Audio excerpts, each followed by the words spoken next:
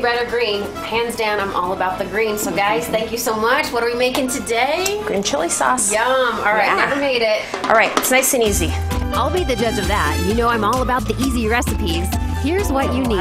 Add about 2 tablespoons of olive oil to your pan on the stovetop. 1 cup of chopped green chili. For this recipe, Angel prefers green chili with medium heat. 1 cup of onion. Cook the onion until it goes clear. 1 teaspoon of cumin. Angel likes to add it early to brown and bring out that smoky flavor. 1 teaspoon of onion powder, garlic, and 1 can of diced tomatoes. Let that cook down. Angel says you want to heat your green chili to at least 150 degrees to make sure it's safe to eat.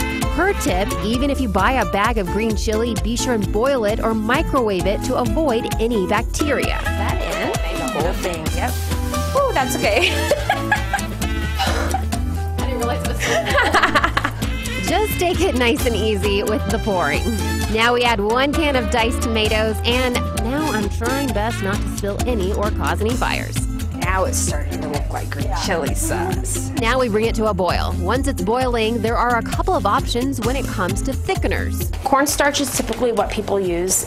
If you are gluten intolerant or you have any kind of celiac issues, you cannot use cornstarch. It will affect you in horrible ways.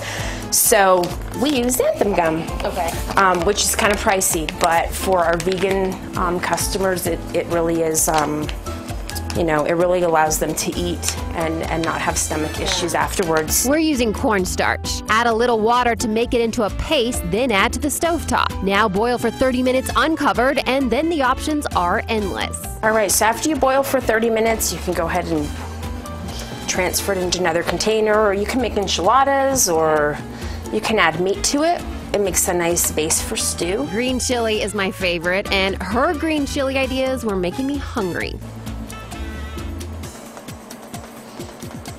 Oh my gosh. Pretty good, huh? Just eat that with a spoon all day. Oh my god. You can eat it all day too. Just go to KOB.com for the full recipe and see where their food truck Stuffed Less will be next. Check it out on their Facebook and Instagram. Enjoy.